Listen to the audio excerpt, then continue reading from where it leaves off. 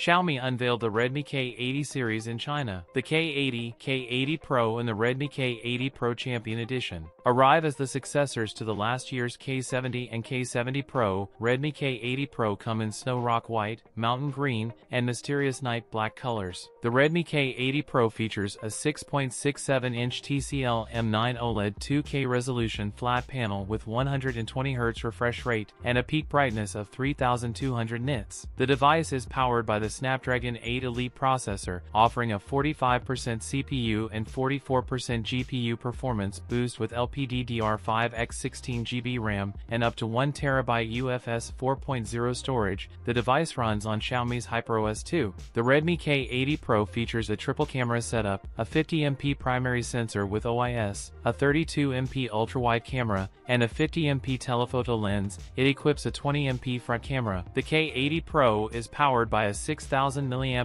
battery with 120W wired fast charging and 50W wireless charging. Redmi K80 Pro price starts 3,699 yuan for 12GB plus 256GB. That's it for today's video. If you enjoyed it, don't forget to like, comment, and subscribe for more content. Thanks for watching, and I'll see you in the next one.